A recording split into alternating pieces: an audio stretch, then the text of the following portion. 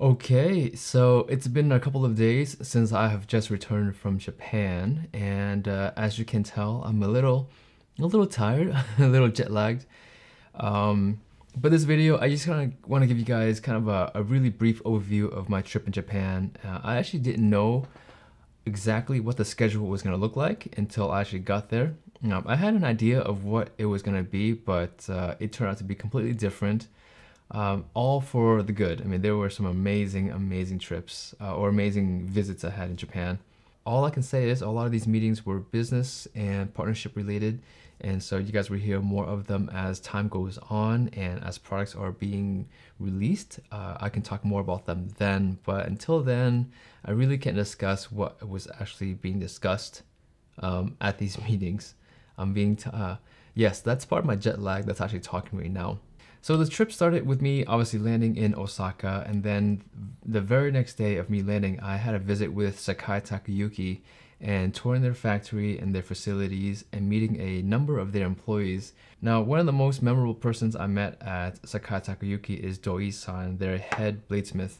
And if you know of Sakai knives or Takayuki knives, you will know of Doi-san. He's world famous. He has crafted some of the most amazing knives in the world at this point. And he actually knew of me, which was actually really interesting and bizarre, flattering for sure. He knew of me, and when he heard that I was actually coming, he had a knife crafted for me, and that was actually really cool. So my parting gift before I left was he told me that he knew I was coming that day, and he had this really amazing petty that he made for me. Now, in addition to that petty, he also gave me this Yanagiba that he made that morning as well. He figured I would like to restore, or not really restore, but to bring the knife to life. So both these knives are very raw. They basically have been shaped and hammered into kind of the raw form of what a blade would look like. And then from there, I can do what I want with them. So once I get them here, they're actually in the mail. They'll be here in a day or two. So once they're here, when I do the Sakai Takayuki video, I'll show you guys what they actually look like in raw form. Then I'll do a separate video of each one of them where I will make them into an actual knife from their raw billet form. So I'm gonna have a lot of fun with those knives. I cannot wait to actually get them here. For someone so well known and someone so highly regarded in the knife community to say that he knew who I was and that I was coming and that he spent time making these two knives just for me, that was a very humbling experience, a very moving experience for me. So, the visit with Sakai was really fun, and it was definitely a visit that I'll never forget. So the next meeting was with Naniwa, and that was really cool because Naniwa, as you guys know, is one of my favorite whetstone brands. And to go to their headquarters, sit down with their international director who speaks fluent and perfect English was really interesting. And so sitting down with that meeting was really bizarre because they kind of knew who I was, and to be honest, when I sit down with anybody, with a director of a company or a bladesmith, and they say they know who I am, I'm really taken back by that. I'm very surprised because I am just a small YouTube channel, and and to hear people say they know who I am and they've seen my work, years ago before I am sitting in a meeting with them is just still something that is very new to me. But I mean, it's a pleasant surprise. And so that was the same thing with Naniwa. They knew who I was. They basically said that whenever one of my videos comes out, they would have like a spike in sales or a spike in interest to their website, or from their distributors, asking for more stones of a particular grit or the sink bridge or something like that. And I'm kind of just, it's a very pleasant surprise. Anyways, we had a great meeting with the folks over at Naniwa, and there's some really fun stuff that's happening that you guys will hear of very soon. Then after Naniwa, I went to a small village that's about 150 miles away from Osaka. I can't remember the name right now off the top of my head, but I met with a Tanaka Hamano. Tanaka Hamano is probably the coolest bladesmith I have ever met or even heard about. So, I mean, if I were to run a business in the middle of Japan, this is what I would have. I would have a house a showroom and a work facility. They're all right next to each other, and it's in the middle of this pristine village. There's rice paddies everywhere, and what's really cool about Tanaka-san is that he is a drift car racer on the weekends. So when he's not making knives, he goes and drifts cars. I mean, how cool is that? Knives and cars. I mean, I don't think, like, I can't think of a better combination of two interests that I would love doing if I wasn't doing a YouTube channel. I mean, it would just be so cool to be drifting cars on the weekends and then to be making knives on the weekdays. I mean, he lives a really cool life. He's got a V8 Lexus in his garage, or at least it's a V8 Lexus here in the States. It's the SC400, and then a classic Toyota. It's like, I think it's the car from Initial D. Okay, so for anime fans out there, Initial D is a Toyota Celica, right? So I think that's what his drift car is. It's really cool. Tanaka-san is a three-man team. It's basically two people in the shop and one person in the showroom.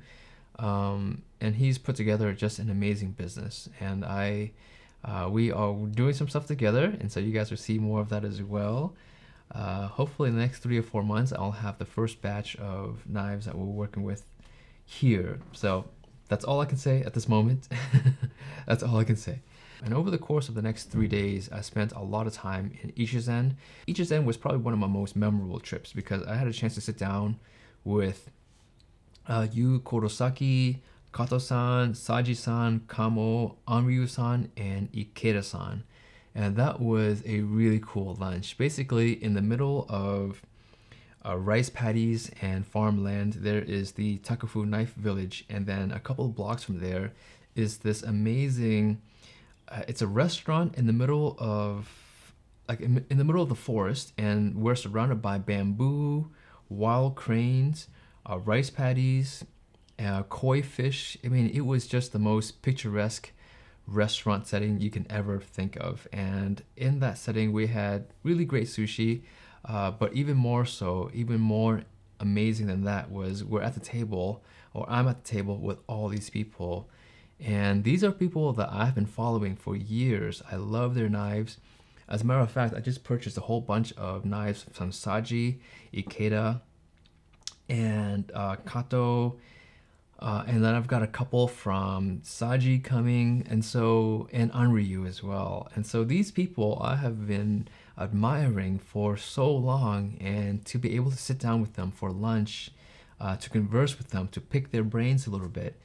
It's hard to explain my feelings and my thoughts that were happening at that lunch meeting. And then after the sushi lunch, I had a chance to go back to the Knife Village and really just watch all these guys work and really see them up close. And that was an amazing experience. They all have their own personal touches on their knives. I've mentioned this in a couple of my videos earlier this year, is that I really wanted to focus on artisan made knives and handcrafted knives from Japan. And so the folks in Ichizen, these guys are all artisans. They make their handles, their blades from scratch. They do all their own sharpening, their flattening. These guys are knife craftsmen and artisans at the purest definition. And so to sit down with them and to see them work, the level of attention that they put into their knives was really something special. And so for me, this was a trip that, if I were to kind of like sum my entire trip down to just 1 or 2 days, the highlights were definitely spending time with the folks over at Ichizen. You have young up-and-coming craftsmen like Ikeda and Yu Kurosaki, who are world famous at this point, but they're so young. They're my age. They're in their 30s. And I think that these guys have another 30, 40 years of just pure growth in their knife-making ability. And then to sit down with Anryu-san and Saji-san and Camou-san, and these guys are the founders of the Takufu Knife Village. And to see them, up close and personal, to meet them, to shake their hand, and then to actually have them show me the knives that they're working on, that was just something that I never thought would have been possible. Never mind having them all together in the same room at the same dining table, but to sit with them at their desk and for them to show me pieces that they've just made that morning, and then be able to purchase them, and bring them home. That was really cool. Then after that, I had a chance to meet with Ryusen. Ryusen is a very well-known knife maker they're also in Ichizen. They're actually just right across the corner, or right around the corner from Saji-san. And so I had a chance to sit down with the president, talk about some of the details of some knives that I may or may not be working on. So you guys will hear about that as well. Then after that, I went over to Niigata and to Tsubame Sanjo. That was a really fun trip with the folks over at Tojiro. Now, Tojiro is a very large manufacturer. They make a lot of knives. I got to meet their head bladesmith, as well as go over some of the details of a knife that I'm working on with them as well. Their international director is a guy by the name of Kita-san. And Kita-san is the 6'3" Japanese man who went to college in Chicago, or in Illinois somewhere, in a small college in Illinois back like 30 years ago. And he came here not speaking any English at the age of 18. And imagine a 6'3" Japanese guy who doesn't speak English in a school of 100% Caucasian. And so hearing his experience in America was really fun and really interesting. And he is just a really fun guy to talk to. Just very open, very lively, and just full of laughter. And then they treated us at this amazing hotel at the base of a mountain just over the sea, or just across from the sea. And we're in this national park surrounded by bamboo, and there's just this amazing shrine across the street from the hotel. I also had raw chicken that night with him, by the way. And so everyone loves raw chicken in Japan, apparently. But yeah, so he treated me to this amazing sushi dinner with raw chicken. And it was just the most picturesque hotel I could imagine. And just you wake up and you look outside your window and you're looking at the mountains. Just this lush green mountain, and I mean it was just, I could live there. I mean, this place was so beautiful. Walking around the neighborhood, there were old homes that are 200 or 300-year-old homes that are still standing. It was just really cool, and you just have this really serene setting, this magical setting of a place. And I would love to go back there and maybe spend more time there. So I don't know, maybe I'll go back. But anyways, that visit with Tojiro was very cool. During that same trip, I actually got to meet a man by the name of Hinora-san. And Hinora-san is one of the most famous knife makers in all of Japan. I think he's like 70 years old, but he looks like he's in his 50s. His son is now making knives with him. And Hinora-san has been featured in a number of wood making and knife making magazines. And he is one of the very few craftsmen still sharpening knives with whetstones, as opposed to using machine grinding stones. He's actually sharpening knives by hand. The visit with Hinora-san was about 2 hours, and an hour of that was just him talking about his knife experience, or his experiences of making knives. And then the next hour was me being in his shop, in his sharpening shop, where he sharpens all of his knives by hand. Getting a first-hand demo and lesson from him. His choice of stones are very similar to mine. His sharpening style is classic Japanese hand sharpening, and to get a demo lesson from him was actually was very cool. That trip, that alone, getting that hour with Hinora-san was worth the entire trip. I've got a couple of his knives coming, so you guys will see that very soon. I'm very excited for his knives. His knives are, they are handcrafted 100%, but they are so meticulous. He's one of the only craftsmen that have the Damascus cladding on the spine of the knife. That's something that he developed that nobody else has ever developed. And also, there's something very special about his Damascus cladding. His Damascus cladding is actually handmade by him. He actually makes his own steel, his core steel, and the Damascus cladding he makes by himself. And so when you hold his knife, you can see a Damascus pattern, but it is laid in such a way that you will never see on any other manufacturer. And it can only be done in a very special technique that he has developed over the decades of making knives. And so when you see his knives, there is a distinction that is like no other. And I can only show you a photo of it or a very short clip of it. But how he does that is unlike anything else, and it's a trade secret that he has not shown anyone ever. And I don't know if his son even knows how to make that Damascus cladding the way he does. After that, I met a really cool craftsman by the name of Masaki-san, and he is a 30-year-old craftsman. And what's really unique about him is at the age of 25, he took a Harley and rode throughout Japan for 3 years. And he spent 3 years touring Japan on a motorcycle. That is, I mean, that alone makes him one of the most interesting knife makers in all of the world. And and sitting down with him, hearing how he makes his knives, and to see his maturity and his experience in knife making, but at the level of knives that he's making at the age of 30, it's absolutely incredible. I've purchased a couple of his knives while I was there, so I have them coming here hopefully in the next week or so.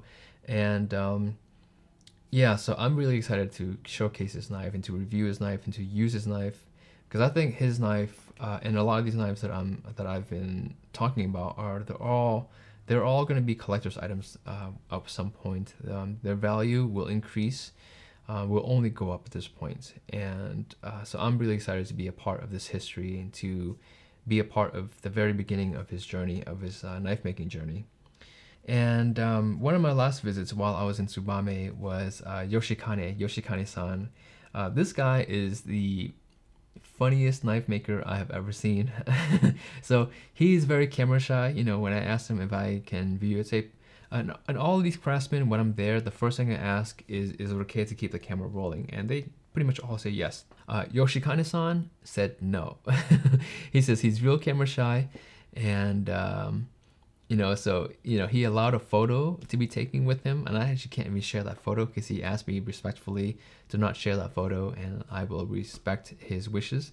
But I wanted a photo with him to kind of just mark our first meeting, and that may be the only photo I'll ever get with Yoshikane-san. So it's a very treasured photo for me. But going through his shop and sitting down with him and talking with him for a good 2 hours or so, there was something very interesting that he said that stuck with me. And he said that we are knife craftsmen. He showed me some really beautiful patterns that he created and some really amazing designs. And and I asked him, are you afraid that other knifesmen or craftsmen will copy your designs? He said very confidently, he says, we are craftsmen. He says we are very proud and we will not copy other people's designs. That to me kind of sums up how I feel about Japanese knives. Is the knives craftsmen in Japan are so proud of what they do, and they are perfectionists at what they do. Is that they're gonna make the best product they can make with their abilities, no matter what. And they're not trying to copy other designs. They're not trying to find what are the trendiest designs. They are perfecting what they believe is the best knife they can make. And that's why I love Japanese knives so much. And people always ask me, why don't I get into German knives and French knives and Belgian knives and American knives? And while I think they all have a place of their own, I think that the knife mentality, the knife making mentality in Japan is on a different level. There is so much history and tradition with Japanese knife making. And a part of me feels like it's going to be lost in the next 30 or 40 years. Japan right now is in a labor crisis. They have an aging population. There's more older people than younger people. And so crafts like knife making is slowly but surely disappearing. And so for me, meeting people like Masaki-san, Ikeda-san, Yu Kurosaki is very important, because I want to support them in what they're doing. I want more young people to keep this tradition alive, because a handcrafted knife is different than any other knife that you'll ever buy. I'll go into that in more detail in a very near future. But once you hold and use a handcrafted knife, there's something about it that you cannot get with a mass production knife. Once you guys understand that, it will make a difference. It will show you that $300 artisan knives are actually cheap and are actually worth their money. You know, this trip was very different. It was all about meeting craftsmen and artisans and being able to communicate with them at a much more deeper personal level. To see them work in their environment was something that I never thought possible. You know, a couple of years ago when this whole channel started, I just was sharpening knives in my garage. I still am. But I never foresaw that I would be able to sit down with some of the greatest names in Japanese knife making. And so this trip for me was very special. Obviously with the fact that being able to travel to Japan is very special, but being able to sit down and you know, to be a part of history, to be a part of something that is a dying trade in Japan, which is to me one of the saddest things of this trip. Is, you know, meeting Anryu-san was a huge pleasure. Anryu-san, Saji-san, and Camou-san, these guys are like the OGs of modern day knife making. They're all in their 60s and 70s, and you know, their knives are not going to be made much longer. You know, Anryu-san is, I think, 76 or something like that. He's still very strong and very robust. And meeting Doi-san as Sakai Takayuki, you know, these people I've heard of and have known of for many years. And then to see them and meet them all in a single week and sit down with them, share a meal with them, that to me was just very, very special. And you know, I hope to go back to Japan. I've already been invited to go back for another visit in October for the Seki Knife Festival by a number of different vendors this time. So last time I was there with the folks over at Cutlery More and Yaxel. This time Professor X has invited me back to meet some of his other partners in Japan. I haven't asked Professor X if I can put him on camera yet, so I don't think he wants to be on camera. I don't know how long this video is already, but I'm gonna just probably stop it here. I just want to say thank you to all my subscribers and Patreon supporters for making all of this possible. And without my subscribers and my supporters, I would not be where I am today. So I just want to say thank you. And you know, this I am now living the dream that I never thought I would have. And you know, to be able to sit down in front of a camera, talk about knives, use knives on a daily basis, and to have people listen to me, to hear my opinions, and to, you know, to do what I do. It's really special. And you guys may be wondering, what am I doing with the, you know, 100 knife sets that I got from the folks over at Kangshan? I have pinned, or not pinned, I have replied to roughly 10 or 15 comments in the previous videos. I'll post them both here. Both these videos will have about 10 comments replied to each, and so just reply back to the comment if that's your comment. Check them here, reply back with your email, and then I will send a link to where you can purchase the knife sets, knives and knife sets for $1. And so every couple of weeks I will do that. I just haven't had time since I've been in Japan, but yeah. And then I've also selected about 10 of you guys on Instagram to receive a knife set for $1 as well. So yeah, and you know, I'm getting rid of these knives as quick as I can in the midst of everything that's happening. Hopefully in the next 2 or 3 weeks, I will announce another 20 or 30 winners. You know, I'm focusing a lot of my knives on people who serve the community with food somehow. So if you're a chef, if you're a sous chef, if you are a line cook, if you volunteer at a soup kitchen, these knives are for you. I want these knives to go to as many people as possible around the world. Doesn't matter where you live. I want these knives to go to as many people who are serving others as possible. So that's my goal, is to support those who support others. Okay, that will be it for this video. Thank you guys for being here. I'm gonna go get some sleep, catch up a little bit on some rest, and hopefully get over this jet lag soon so I can just get back to normal life and producing more videos here. Alright guys, thank you for being here, and I'll catch you in the next video.